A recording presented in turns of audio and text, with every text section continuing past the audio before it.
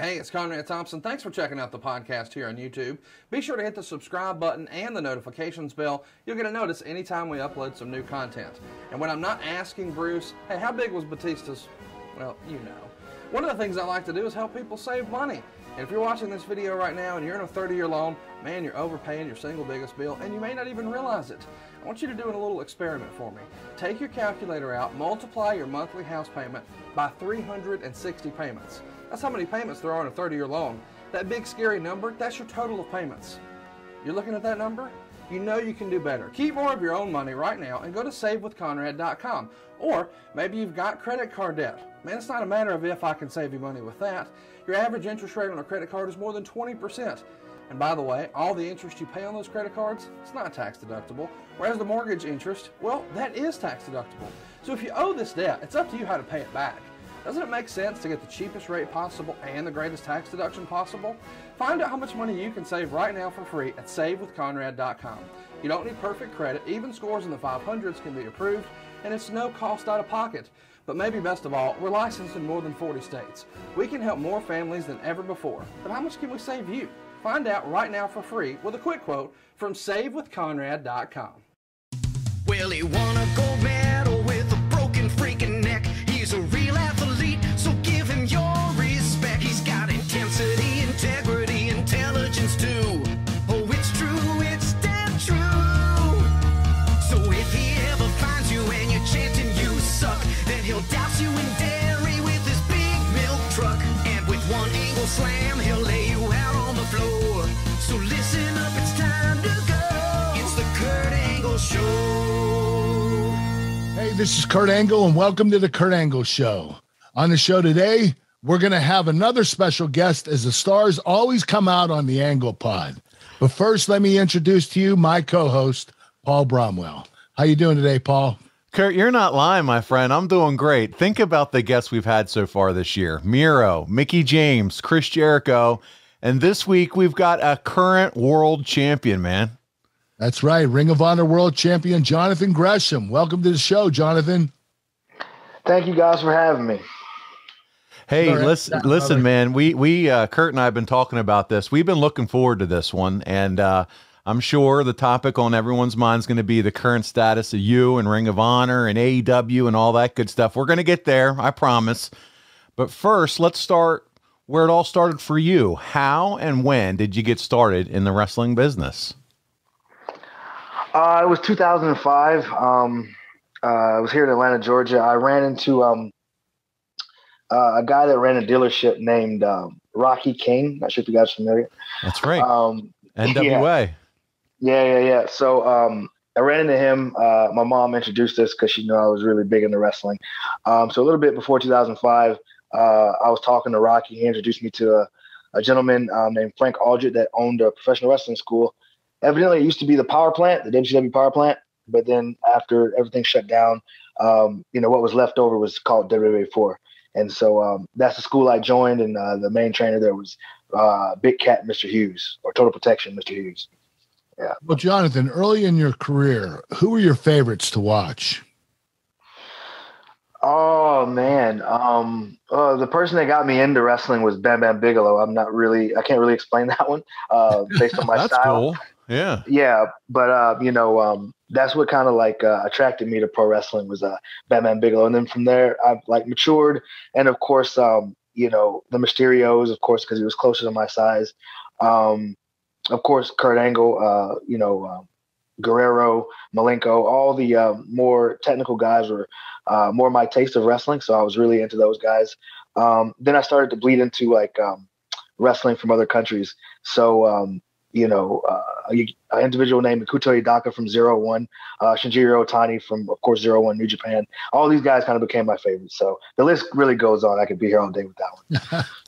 John, I got to ask you, do you have a favorite Bam Bam Bigelow match of all time since she was your favorite? I do not. I was just, tuning in for him at first because that was my introduction. And at the time, I wasn't following matches. I wasn't smart to wrestling at the time. I got you. Yeah. Okay. Well, listen, was there a style of wrestling that you were more interested in than others? That came later when I got a little bit more mature and smarter in wrestling. But the Super Junior style, like the quicker, fast-paced, more technical style, really like took my eye. And then in time, I learned to appreciate like heavy psychology, like heavyweight bouts. So I would probably say the world of sports style has taken more so of my attention in the last like decade or so. Well, Jonathan, what was it like trying to get exposure back when you first started? For me, it was very difficult. Of course, again, I'm one of the wrestlers that are on the smaller side of the scale. So I stand about 5'4" when I started. I was amateur wrestling around 103 to 119 weight class. You're so a little that guy, gives huh? you, yeah. So that gives you an idea of like where I started. So starting out, it was very difficult for me to like break through. I remember I was wrestling for a company right after Deep South dissolved. A lot of the guys started coming to this one company that I was working with regularly in Alabama called GCW. So I was already there when these guys started filtering in. We could see a lot of the independent guys getting squeezed out, but they kept me around. So I ended up going to the promoter and asking him how it worked and how I could like build myself like towards the upper card so I could learn how to be like a mid-card guy, a main event guy. And he quote said to me that you're exactly where you're supposed to be, opening up the show hot. So that's when it dawned on me that I couldn't stay there. There had to be somebody that, you know, saw wrestling the way that I saw it, that, you know, different body frames, different styles make fights. So I just left the Georgia, Alabama scene and started traveling, and I ended up finding myself wrestling for Booker T's promotion out in Houston. And then around 2008, I got my first international booking, which I ended up living in France for about 2 years after that. So, yeah, so it kind of just started slow and speedballed into that. Would you consider Shikara your first big break? No, Chikara was IWA Mid-South, actually. So okay. Around 2008, around the same time that I got the opportunity with Booker's place, Ian Rodden from IWA Mid-South held a tryout. Myself and a couple of the local guys from my school went there. I think it was like a $20 entry fee. So we did that. And I was one of the guys that was brought back. And because of that, I got an opportunity to wrestle with Seth Rollins, I think like a 3-match series, Jimmy Jacobs and Colt Cabana. And it's really interesting because in about 3 years after that, those relationships that I had built off of those matches kind of helped me, get my foot in the door at Ring of Honor around 2011, I believe. So that was actually my like coming out party, I guess, is wrestling for IWA Mid-South. Well, you mentioned Booker T a couple of times. You worked for his company off and on. What were you able to learn from Booker? He's a great teacher. Yeah. And more so it wasn't in-ring stuff. It was basically coming from the independents, you really have the sense of like, well, at least me anyway, everything in wrestling is given. A lot of people like to say you earned it or whatever, but in reality, the bookers and different people like that pretty much give you everything you have. You can work hard for it, but at the end of the day, everything is given to you. So something that Booker did was he was the first company that flew me out. And he kind of taught me at an early age in wrestling that like you have to ask for what you want. It was always waiting to speak up, per se. Yeah, exactly. So, I think the first trip I had for him, I was on Greyhound from Atlanta to Houston, was 24 hours on a Greyhound. Yeah. And unfortunately for me, I was seated right next to the bathroom, and there was a revolving door, of course, and also the door was broken, so it kept swinging open. So I was positioned in the back of the Greyhound with my foot wedged up against the door to keep it closed for most of the trip. So on the next trip that he invited me back, I kind of like explained it to him, and he kind of broke it down and told me, if these are the things you want, you got to speak up. And I really appreciate him having that conversation with me, because that kind of helped me later on in my career just to kind of come out of my shell, because I was a very shy individual, I guess, coming up. Better communication, right? Yes, sir. Yep. Man, that's awesome. And what a mentor in Booker T. I mean, you really couldn't ask for anybody better who experienced, I'm sure, lots of different things going through the business at the time period that he did. So, man, Sure. super cool for you to really get to be under him. You've won championships all over the world. You were CZW champion, independent champion, a tag champion in WXW in Germany. Who was the first company that you really feel put themselves behind you? It would have to be 01 in Japan. So at the time, I was already living in France, like I mentioned earlier. Cliff notes here. I was staying in like this hostel with a couple of other wrestlers, and this guy, he ended up wrestling for the Cruiserweight Classic named Ho Ho Lan. He's from China. He runs a company in Hong Kong, and we trained together periodically when he came through. And one day he offered me a booking, and he was like, "Would you like to come to Hong Kong?" And I was like, "Of course." And so he hooked up it's like training and stuff where I would like help teach guys in Taiwan and stuff. So I went over, and during the show in Hong Kong, the booker of 01 Japan was there, and the Japanese company was in the middle of their Fire Festival tour, which is like their heavyweight tournament. So I had the match with this young man named Jason New, who now works for Dragon Gate. He also did the Cruiserweight Classic for WWE. But we had our match, and after the match, Mr. Nakamura came to me and asked me, could I come to Japan? And so he ended up flying me from Hong Kong to Japan. That was my first tour with them.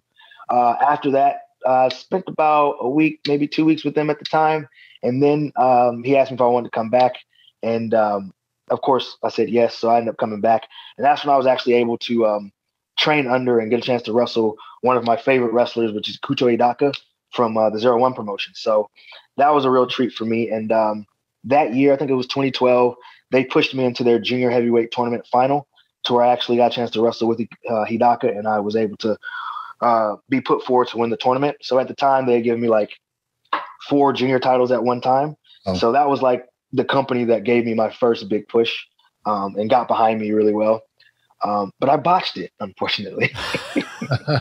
In what way? Talk about that. You botched it. So at the time, 01, they weren't really doing well business-wise in 2012. So business was down. They were doing Cork and Hall, but they were like not selling out.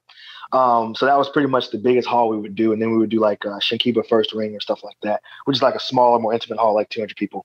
So I would come over, they would bring me over for like 2 weeks, but I would get to do like 2 main shows at Cork and Hall and then maybe like a dojo show or something. So the other guys that were coming in were able to do other companies like Noah and Big Japan. And so me not being smartened up to how business works in Japan, I went to the office after like thinking it over a little bit to myself. And I go to the office and ask them if I can work for other companies while I'm over. And evidently this wasn't the way to do it, because as I was asking the question to like the main booker, who is not Nakamura, Nakamura was on the other side of the room on his computer doing his work as he always does. And I asked the question. And when I asked the question, Oki-san, the guy that is the booker, he makes like this really surprised sound. And he looks at me. And then Nakamura from behind his computer, I remember looking up at him. He looks from beyond his computer like this. And he goes, and then starts working again. The next trip that I got, I just slowly started losing all of the junior titles. No. And then, I just didn't get brought back. So that was how I botched that one. And later on, I learned that it's pretty much once they bring you over for like a visa, you are exclusively theirs, I guess, in their minds. So trying to work other places will have to be negotiated between the company asking for you, not me asking to work for the company. So, yeah. Well, moving forward, Jonathan, it took you a few years to really get going in Ring of Honor. Was that a company you were always hoping to join? Yeah, they changed the way that I thought, the presentation, the style of the wrestlers. I always watched WWE, Impact, and WCW when I was coming up. But I never looked at those places and told myself that, I'm going to wrestle there. I can get there. I just enjoyed it. I know I wanted to be a wrestler. When I found out about the independence and wrestling overseas, pretty much that was my goal, to wrestle overseas. When I found Ring of Honor around 2004, that's when it hit me, and I told myself that's where I wanted to go. So everything from training to going to all these different countries are all in preparation for me joining Ring of Honor. So, yeah, that was the place I always wanted to go. And in the back of my mind, I didn't tell anybody or say it out loud, but I always like dreamed of it and had it in my mind that I wanted to be Ring of Honor World Champion. So I just kept working towards that, quietly and patiently working towards that.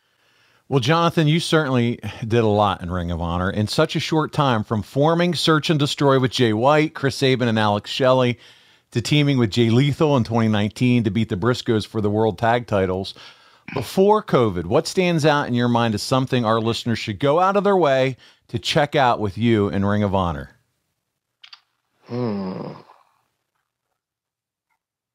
I guess the first match I had with Lethal, that match is pretty special to me because it was like it wasn't in the cards for me to tag with Lethal or to even have that match. Really quickly, I was approached by Lethal after a match I had, and he said to me, "Hey, I want to work with you." And I was like really low on the card, opening match, sometimes dark match. And I was thinking to myself, well, yeah, that's going to happen. This guy is like world champion and all this stuff. And so he leaves. We don't really have a discussion about it anymore. And then one day we're in the locker room. He goes, "Hey, I think we're going to wrestle each other soon." And then I get word that we are, and it was taking place in North Carolina. I think it was Concord, North Carolina. And after that match, it flipped the switch in the minds of the bookers and the people in the office to where they actually started investing in me, time, matches, promos and things of that nature. And so if it wasn't for Lethal, I probably wouldn't be in the position I am today. So that match is like the start of everything for me in Ring of Honor. So I think that's one that I really look back on fond of, and I would ask people to probably watch that one. Right. Cool. When the world stopped for COVID, did you think that was it for you as a wrestler? Yes, I did. I try to stay optimistic. I'm a pessimist, from the start. But when it hit, I was financially in a pretty good situation. But I was more concerned about my comrades, guys that were like coming up and on paper appearance for Ring of Honor. So I was really much thinking about them. ROH did a really good job of keeping us on payroll the entire pandemic. So I was concerned, but I was also thinking, okay, I'm going to jump to what next? I had spent my entire adult life becoming a professional wrestler, so there was really nothing else I could really use that knowledge for. So that was kind of scary. But to answer the question, yeah, I thought it was over for me, but I was just gonna ride the wave of the contract money still coming in and hope for the best. Dude, it had to be such a scary time for so many, not just wrestlers, but just people in general. We were, trying to figure out how to navigate that. But you, specifically as a wrestler, need that audience. You need the paying customers to come in so that they can see and be a part of it. How did you end up spending your time during the pandemic, Jonathan, while you were on hiatus?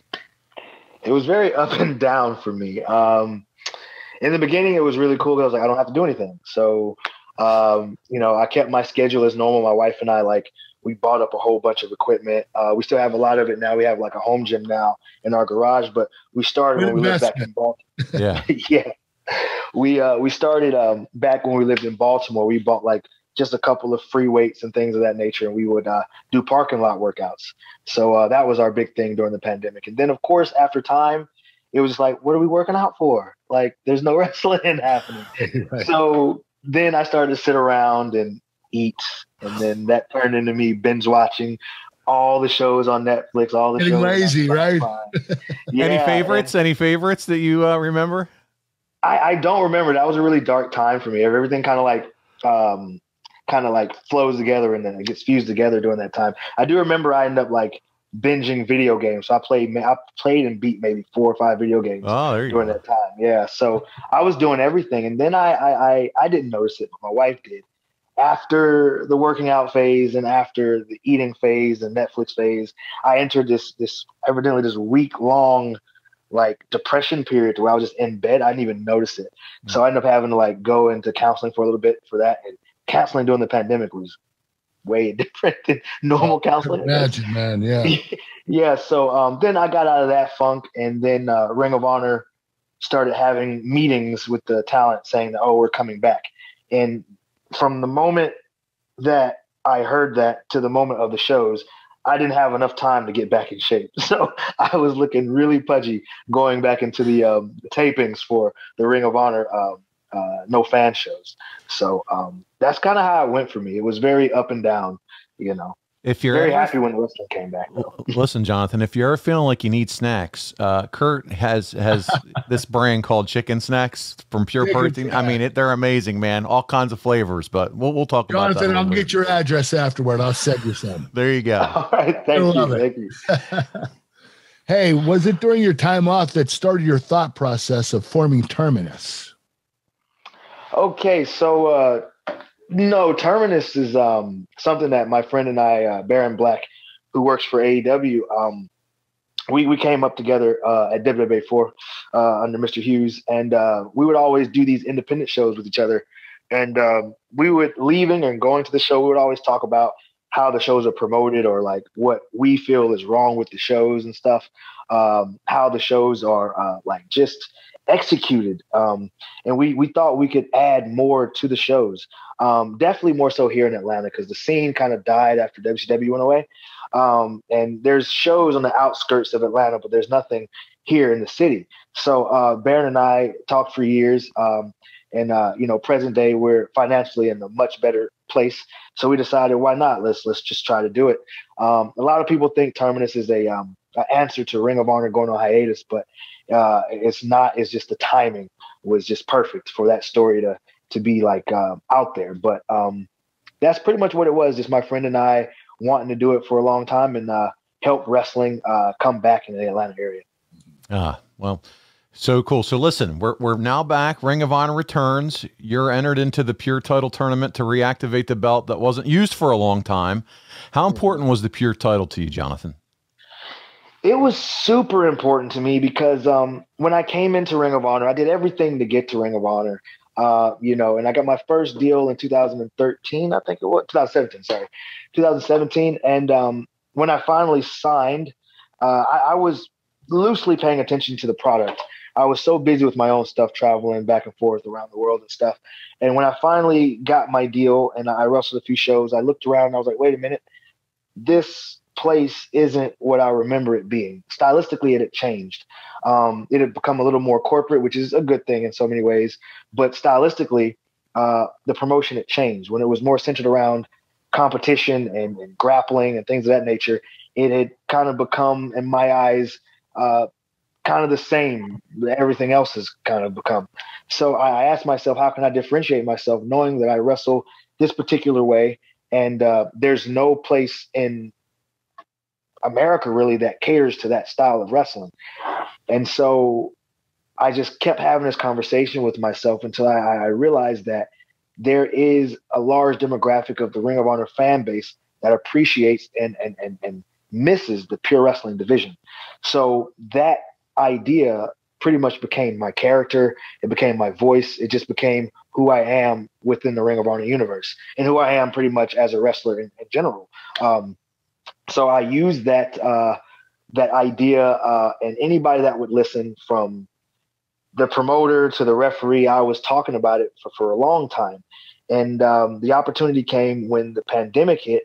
They needed to rebrand. They needed to come back with something new and fresh. And they finally decided that it would be the Pure Tournament. Fortunately and unfortunately, a lot of guys like Yuji Nagata and guys from all over the world were announced for the tournament before the pandemic hit. At the time, I was champs with Lethal, the tag champs. And, you know, there was no way that they were going to put me over for the Pure Tournament and the title at the time. But then the pandemic hit. And then because of it, a lot of the talents that they were going to use, they could no longer use. And maybe I'm wrong, but I'd like to feel that I was not in the cards to win it. And at that point, after everybody was taken away, the only person that made sense at that time was me. I'd been preaching it for years at that point. So I guess they just decided to go with me, and the rest is kind of history after that. Was that your biggest career achievement at that point, winning the tournament? I think so. Sure. There's one other one during the Lethal one. when Lethal asked to wrestle me, we wrestled in North Carolina.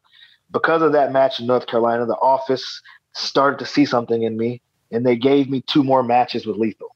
The third match ended up being probably the biggest match to that point of my career, was me versus Lethal in a 30-minute Iron Man match, and it was in the main event of the Center Stage show in my hometown here in Atlanta, Georgia, and I was able to challenge for the world title in front of my family and friends. So for me, that was like the biggest match of my career. So then this one would be, knowing that the tournament was being brought back a lot because of myself preaching and asking for it.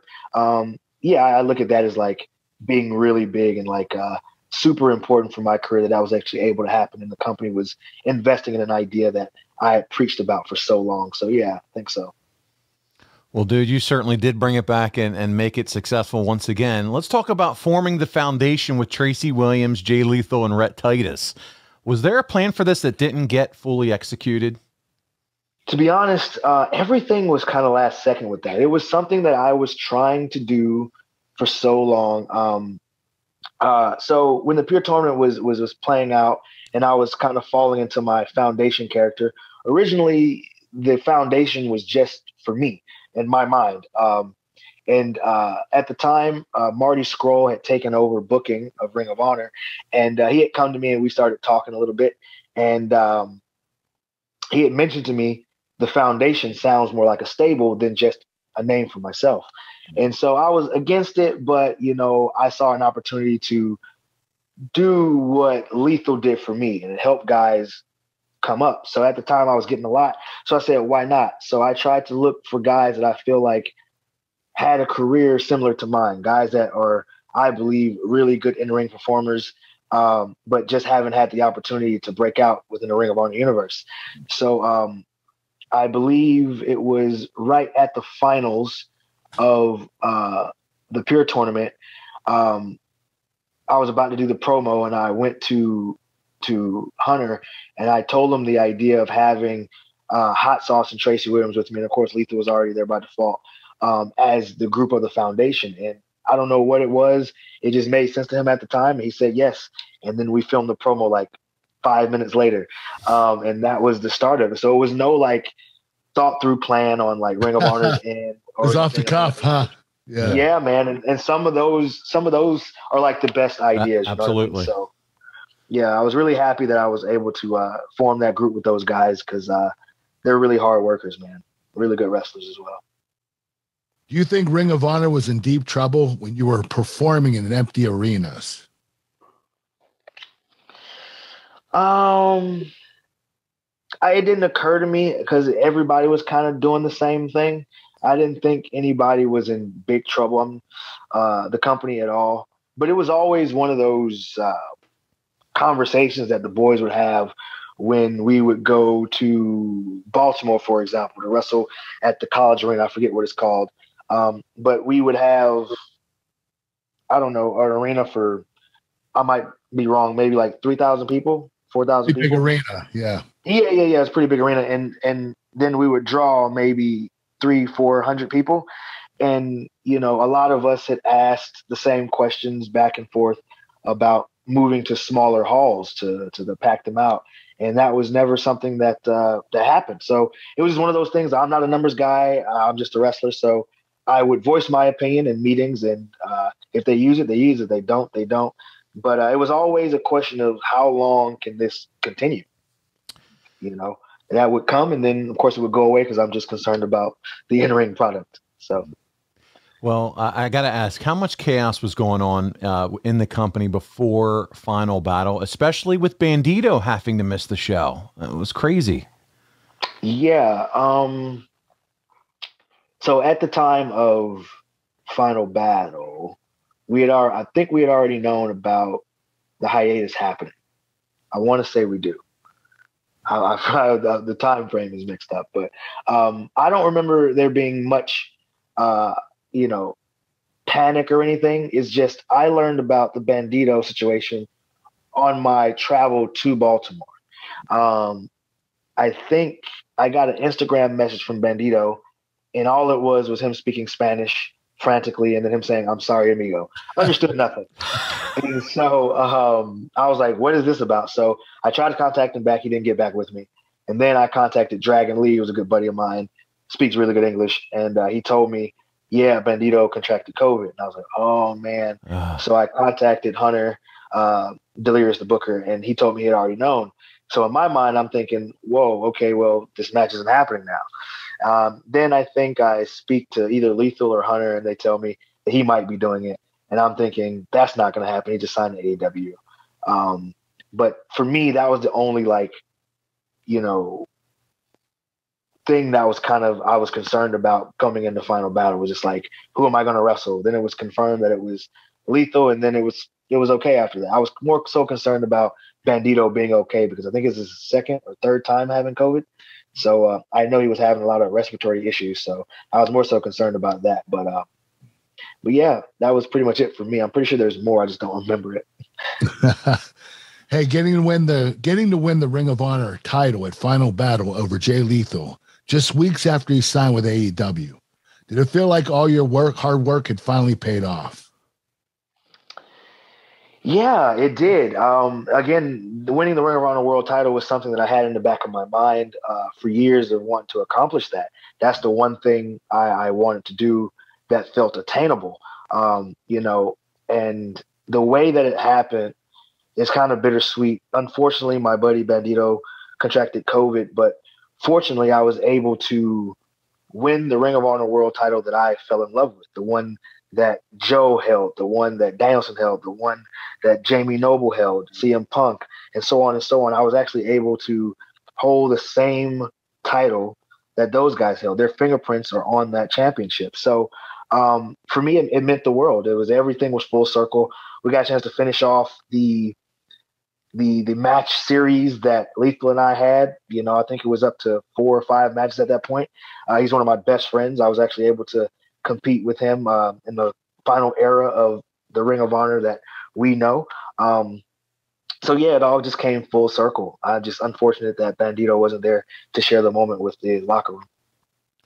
All right, Jonathan, we're going to ask for some details here. When Ring of Honor announces another hiatus, who within the company is communicating with you and the talent? Talk to us about what this looks like. How often are you being communicated to? What are you hearing? Do you feel like you were getting updates, you know, on a timely basis?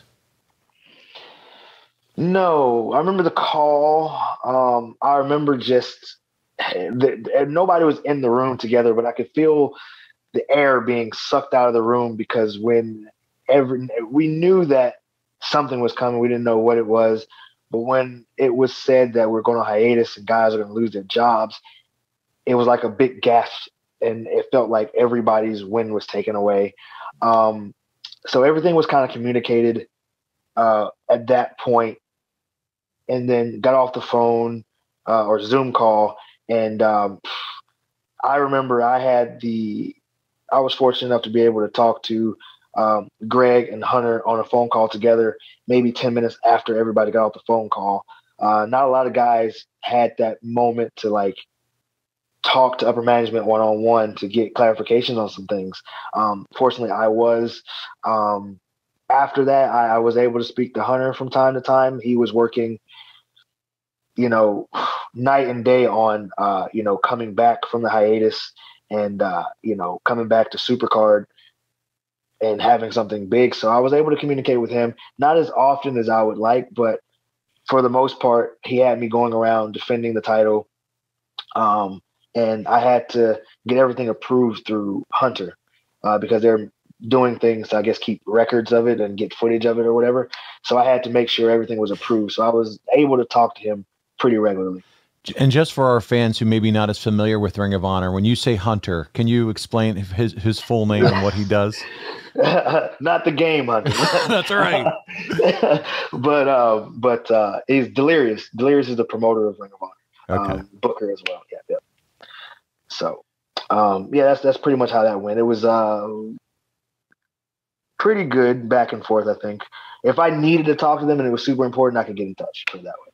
And is he the one who led the Zoom call when the air got sucked out of the room and the announcement was? No, that would be, I think Joe Koff held it. He's COO, and okay. then it was Greg I forget his last name. Greg Geeland, I believe. I might be mispronouncing that, but what a tough time for sure. Yeah, very tough. Losing your job, yeah, definitely. But I was fortunate enough that God works in mysterious ways, and a couple of weeks before that, I was actually in contact with Progress in the UK and WXW in Germany, and I've had a pretty good relationship with them. WXW since 2010, and then Progress since about 2014 to 15. And before I learned anything about the hiatus, I had already worked out deals to start working with them going forward. So when it hit, and I heard about me losing my job as well as my comrades, like I was more so thinking about my friends that don't have relationships with other big independent companies. They came straight from the smaller indies and got an opportunity in Ring of Honor, and that's a lot of them signed exclusively. So they weren't building these independent relationships anymore. They were strictly Ring of Honor. For me, I always made sure, regardless of what I signed, that I was able to go back to the independents, because I feel like having a connection with the independents is very important for a performer, because you get a chance to wrestle these new innovative young guys coming up. They teach you stuff. And not just that, you're keeping up with the who's who of the bigger indies. You know what I mean? So you keeping those relationships, establishing new ones, just in case you never know. Like, I lost my job, I was able to go right back to the indies and keep going. Thank God for that. Well, where were you when Tony Khan announces that he purchased Ring of Honor? So again, Bandito is like my boy. He's like the news guy for me. So I was in Ireland. I just got back from that trip, actually. I was in Ireland, Dublin, and I was doing shows and training for some guys out there. And I was actually in my bed sleep. And then Bandito always texts me or Instagram me or something like that. But this particular time, my phone started ringing. It says Bandito. And I'm like, hello, what's up? He's talking to me. He's like, did you hear? And I'm like, no, what's going on? Because I stay off of social media as much as I can. It keeps my mind focused and clear. So I had no clue what was going on. And he told me that Tony Khan had bought Ring of Honor. So at that point, my mind just explodes, which is like, that's great. That means Ring of Honor will continue, past Supercard. So that made me happy, because it's just like a company that I was so in love with for all these years. As soon as I become world champion, it just dissolves. And that really kind of broke my heart. So just to hear the company continuing, and because the company is continuing, that means hopefully myself and a lot of my friends, my comrades, and other wrestlers will have a place to go. Because, I mean, there's only so many jobs that you can make a living off of in wrestling right now. So Ring of Honor still existing is an opportunity for guys to make a living. So I'm very grateful and happy for that. You said Ring of Honor is a company that I'm in love with. And you know what? I think the good news is Tony Khan, and as he talked about the history of Ring of Honor, you can tell it was a company that he has been in love with as a fan in the early days. He has a lot of product knowledge. He's watched it as a kid growing up. So you're not only have a new owner, but he was a fan of the company from day one all the way through. Is there anything that you're aware of in terms of what the future may hold for Ring of Honor? Are you involved in any conversations? Are you hearing some stuff? Unfortunately, fortunately and unfortunately. I'm going to say fortunately because I like the way Tony Khan tries to do things, and he tries to keep everything close to his chest. I believe that helps the excitement of wrestling. You know what I mean? When things are when things are in the dirt sheets, it's almost like you don't have to watch the show anymore. That's right. I remember watching WCW and WWE, and then when guys would jump from WCW to WWE, I had no clue about it because I wasn't a dirt sheet reader, and it was awesome. I was excited, and it made me feel like I had to watch the next show. But in this era of social media and everybody telling secrets, it just doesn't make television exciting because you already know what's going to happen. You know what the writers are writing. Why would you want to know that? That's like going to a movie. You already have the fucking script. Excuse me. You already have the script. Good. Yeah. And it's just like, why would you do that? So I really like the way Tony Khan operates, or he tries to operate. I know things still slip out because of other people, but I really dig that. But no, I don't know anything. I'm in the dark. I'm Ring of Honor world champion? And I know absolutely not. That sounds like a good deal, my friend. Yeah. Hey, I'm really interested in your new project, Terminus Modern Age Grappling. Explain the reasoning behind what you're doing. Well, the first reason is because I want like a high profile show back in Atlanta. That was the main goal of my buddy Black Baron and I. But to further that, I'm really big on in-ring psychology.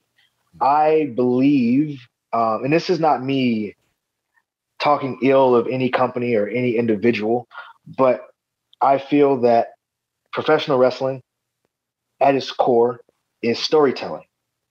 And like any other form of entertainment, you have to understand Act 1 to kind of have a good grasp of Act 2 and so on and so on. In today's current environment of wrestling, I feel like, in lack of a better way to say it, wrestling has become fireworks. It's just a lot of bunch of high spots. Yeah. And there's nothing wrong with that if it was a variety show. But I feel that so many young wrestlers want to wrestle a certain way, but they're afraid to because they don't see anybody else doing it. From WWE to Impact to AEW to New Japan, stylistically, if you pay attention, all the wrestlers are kind of wrestling the same way. Guys are afraid to wrestle differently because they don't see anybody on television doing it differently. Right. So, or if they are doing it differently, very few guys are doing it differently. So they all do this high impact style because they feel like if I do this style, regardless of their body size and their ability to actually do it, they're trying to do it because they feel like that's what's going to bring them back to the show. But in my mind, to have heels and faces, you have to have rules implemented that heels can break. That creates the heel persona and the reaction of the yay and boo. A lot of guys, at least independently, and coming into a show like AEW or Impact, 9 times out of 10, you're not going to get the microphone if they are not investing in you really big. So it's difficult to let people know that you're a heel if you don't get a chance to talk. Sure. So on the indies, normally you get booked, you don't get a chance to get a microphone and do anything. So that means you have to tell people your story from bell to bell. And the only way to do that is if rules are enforced. But if you can grab a chair and hit somebody or break somebody's eyes multiple times and not get disqualified, then there's nothing for the face to overcome, and there's no rules for the heel to break to get heat. Sure. So Terminus is a company that enforces rules. A lot of people look at rules handicapping them, but in my mind, rules help with creativity. Now you have to wrestle around these and figure out how to make these rules make your match more exciting. And if we're giving you information that you have to understand, people are more prone to like understand it, filter through it, and then are excited and welcome having to think. With the high spot way of wrestling, you don't necessarily have to think, you just react to it. But my goal is to hopefully soon garner like genuine emotional reactions and not just reactions to wrestling. Right. That's my goal with Terminus. Get the fans emotionally involved, right? Yeah. And then hopefully bring back heels and faces. There's this tweener thing that people are really a lot of tweeners right now. Yeah. So it's not a bad thing, to be honest, but when everybody's doing it, then why? Let's be different, you know? That's just my way of thinking.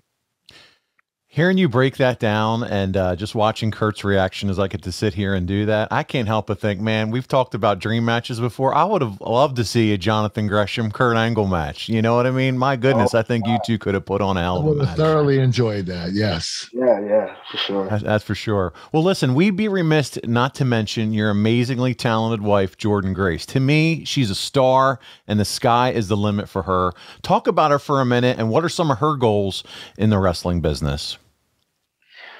Man, I think she and I are in the same boat when it comes to things that, we've accomplished. We were just having this conversation not too long ago, but we're both in this boat where we've exceeded the expectations that we had in our head for ourselves. for me, I couldn't see past becoming Ring of Honor world champion. She, like myself, has come into contact. We are now friends with, coworkers with individuals that we used to watch on television. And it's so surreal. So it's just like, what comes next for us? So my wife has started dabbling in professional powerlifting. So she's won several competitions. So it's not so much in ring for her. She's kind of finding a new love, a new passion. So for her, that's what she's kind of going into now. I think she has a competition coming up. This is either April or May, I believe. The next one's coming up. But the last two, she's like one best lifter. I could take you in our gym, and she's got like plaques all on the wall. So like, yeah, she's lift. I think the last one, her total lift was like over 1,000 pounds, something like that. So yeah, she's doing really good. We just went to the gym this morning, and we did chest. And it was really fun looking around the gym. Whenever she gets ready to lift, I just kind of put my hands on my hips. My wife. How much can she bench press, Jonathan? Right now, today she was doing 225, but she repped it like 5 times. So it's just like, I'm pretty sure you can do like. I can't do that. Holy crap! Yeah, she's pretty jacked right now, man. So. I've had the opportunity to meet her a few times in person, and my goodness, she's the real deal, bro. I mean, she's intense, and she's like I said, she's got star written all over her. So I'm glad to hear that, and it's cool to hear that she's doing some other stuff, just not wrestling, but getting involved in other things too. So yeah, for sure. Very proud. Jonathan, please plug whatever you need or want right now. I really can't thank you enough for joining us. I'm going to get your address after the show, and I'm going to send you my chicken snacks. You're going to love it. Awesome. I look forward to it. Thank you very much. Plug whatever you want right now, Jonathan.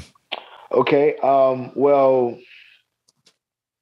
I guess I'll plug my Twitter because I have to do that. My Twitter is at the John Gresham.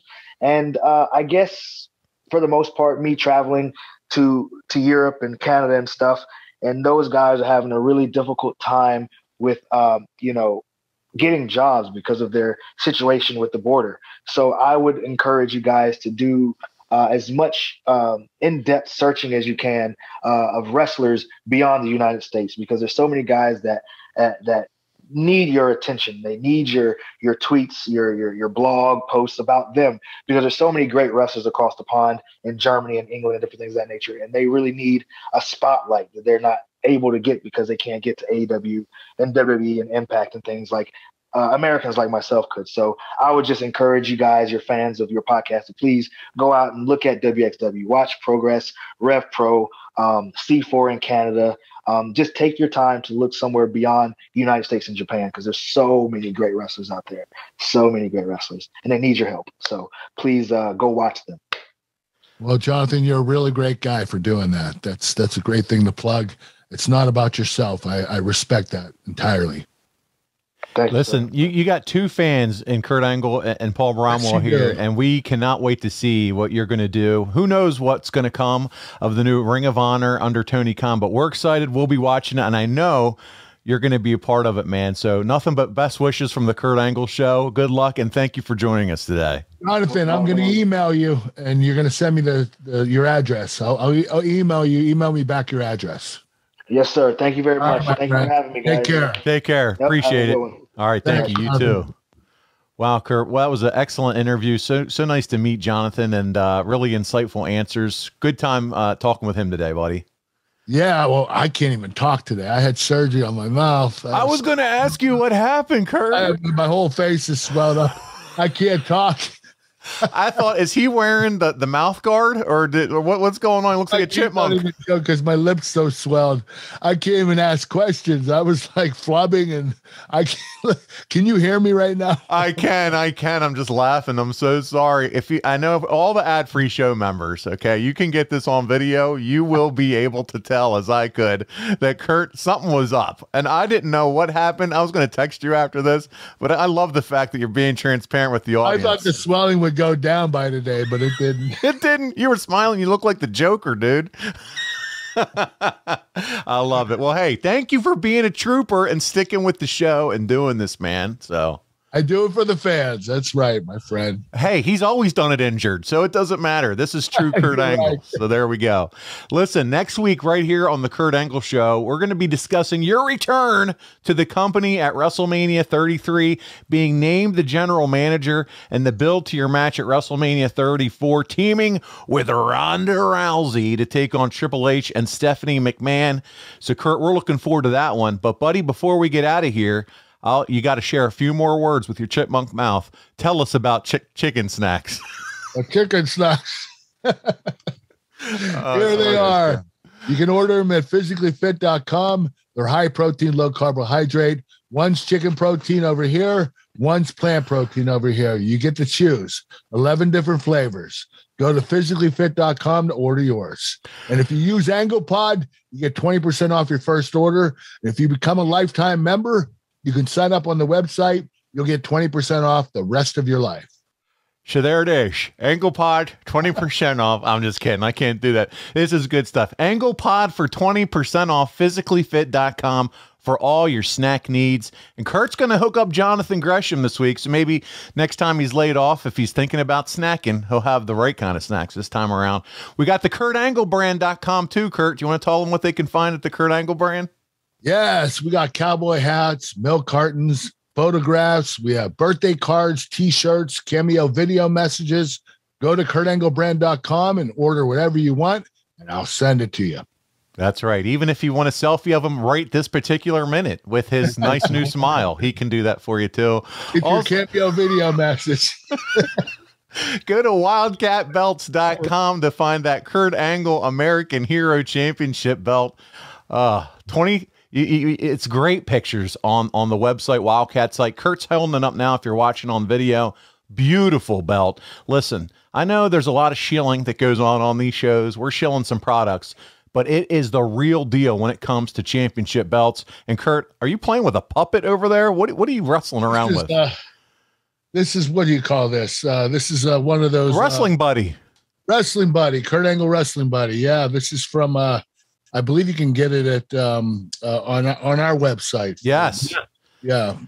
We can get boxofgimmicks.com. Boxofgimmicks.com, yes. There's so much Kurt Angle stuff. Buddy there. Yeah, they got a lot of Kurt Angle merchandise. I don't advertise that very much. But that's where you can find it, and you can throw that little Wrestling Buddy in an ankle lock as much as you want, and that's where to find that.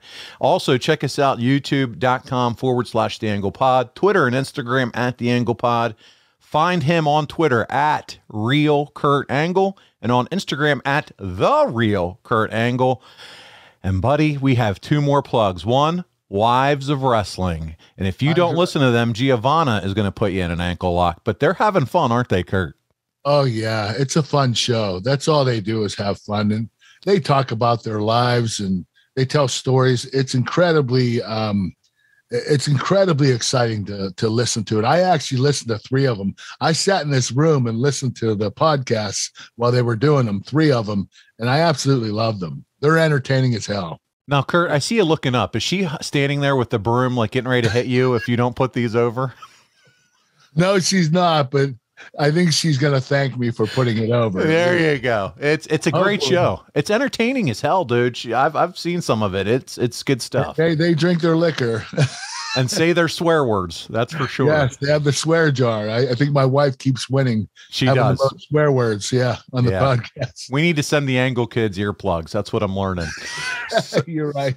So here we go. Our final plug, and this is a brand new one, guys. Hopefully you've stuck around because we're about to talk about Podcast at the Plate.